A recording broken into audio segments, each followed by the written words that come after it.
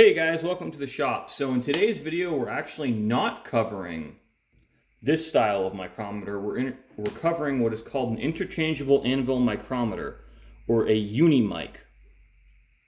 Now I wanted to show you just a simple, plain old standard style of micrometer, and we're going to show you a depth micrometer a little bit later. But I wanted to show you a couple of situations where a uni-mic actually comes in really handy and is a little bit more user-friendly than a standard outside micrometer.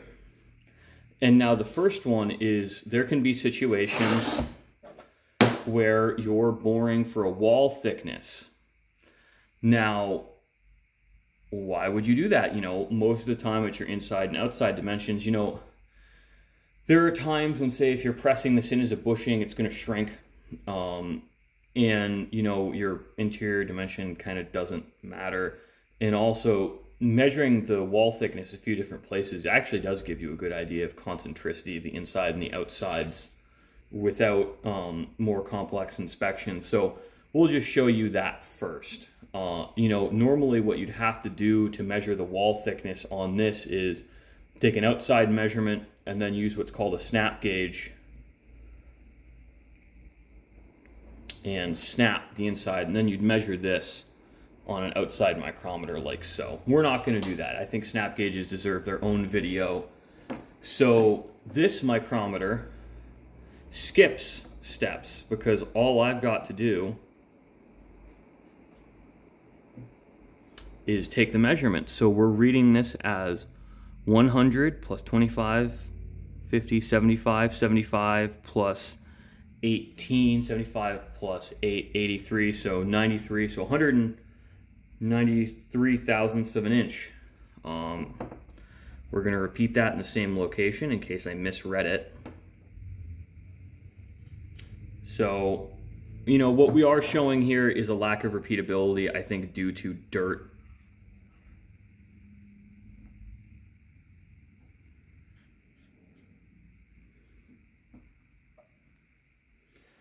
So yeah, we have a lot of dirt. So right now we're reading 75 plus 13, so 88.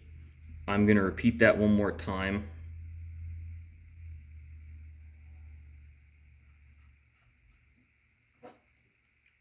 (75 plus 13.5), okay, half a thousandth.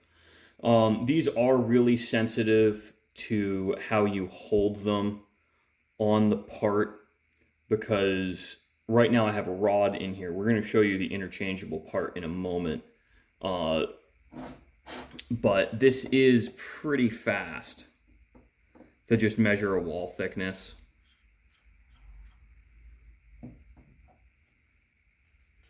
You know, here we're reading 15. That's unfortunate. Going to repeat the measurement.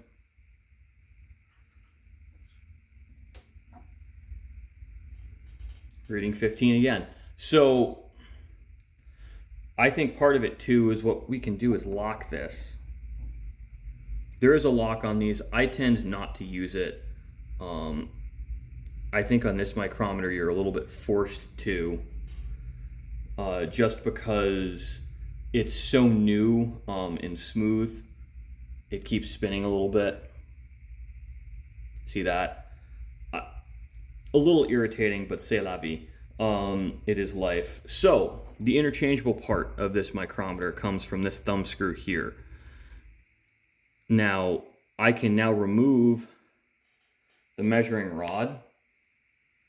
It's just a hardened steel rod, and we can put in this little tabby-do here. And this is another anvil. So this is a good example of, say I had an O-ring groove on the end of the part grooved in here. Do I have anything with an O-ring groove I can use to demonstrate? Well, I think we can use this T-nut here. Same principle. So this gives me a way to measure into the T-nut. It's easier when I do it on camera, guys.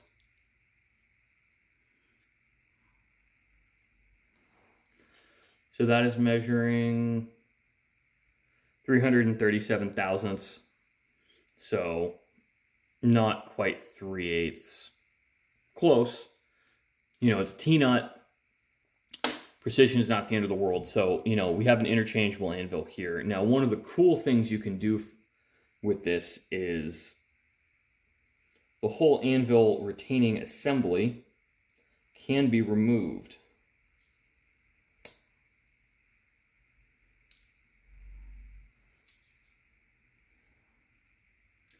See, so this has a spring retainer, and it just threads into the knob here. So what we can do on our little surface plate is we can use this as a pseudo depth micrometer. Now, this has its uses, but you know, it's not really like you need one of these around the shop. No, frankly, I kind of impulse purchased this just because it was really cool and I wanted one. I didn't need it. Now, what you can see here is we're a few 10,000ths of an inch off. About 5/10,000ths of an inch off. Now, that's just because every time you change anvils on this, you have to re-zero it, which is a little annoying, but not a big deal. Now, for that same job, we could use a depth micrometer like this guy.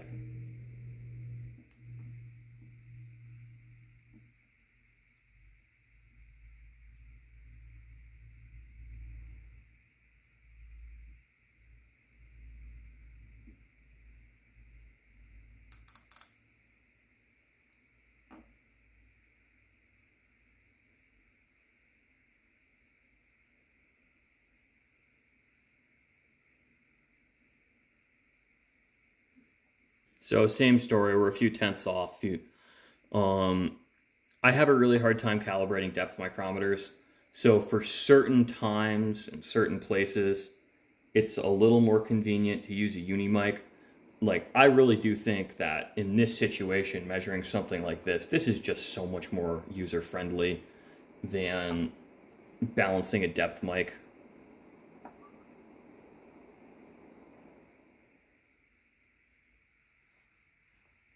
So I think these are common in die makers and some specialty shops where you're doing really kind of goofy measurements all the time in hard to reach places. Like the wall thickness is a good example. The, you know, steps, where it can be hard on a normal mic.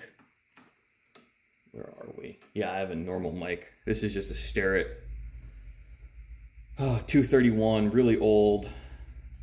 Seen better days, but it's still plenty accurate. So sometimes this is a little less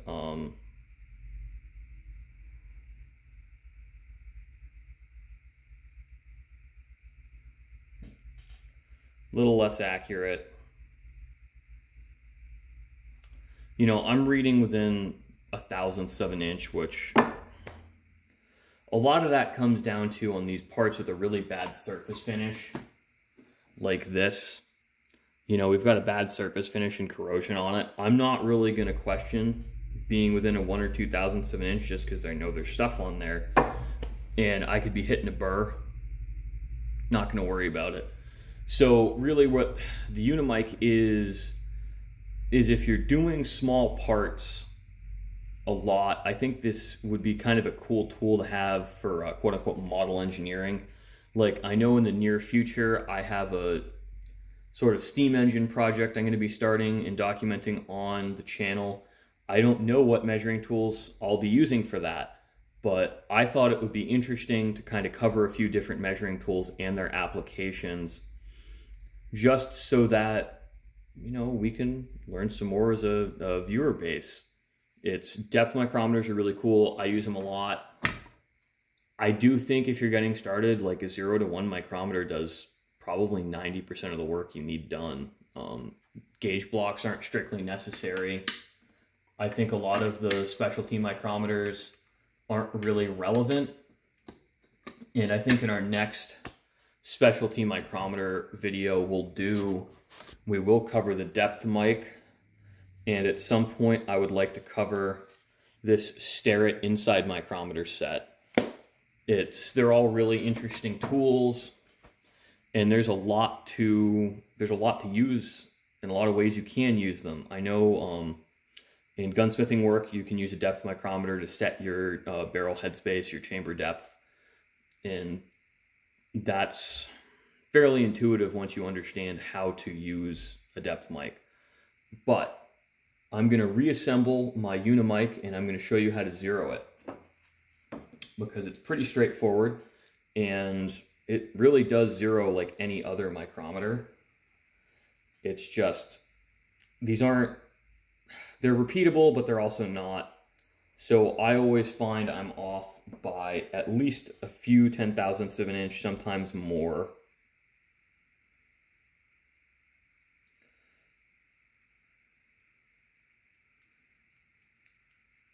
So let's see how far off we are. So we're actually off by a whopping 7 10,000ths of an inch, or 3 10,000ths of an inch. We're reading under. So this is cool. I really like that Mitutoyo does this. I like to lock them, but you get a really nice wrench, and you just crank until it lines up. And there we are, zeroed micrometer. Does it repeat? And it repeats. So that's a Unimic, just giving you an idea of a couple of different ways to use them. Again, I really don't think you need these in your shop. I think they're fun to have, they're cool to have, they're nice little conversation pieces, but you don't need them. I just want it because it saves me time and saves me some frustration. And if it is something you can afford as a hobbyist, absolutely go out and buy one. They're cool to have. You know, would you buy one as a shop owner? Maybe, but you don't need to. So thanks for watching, guys.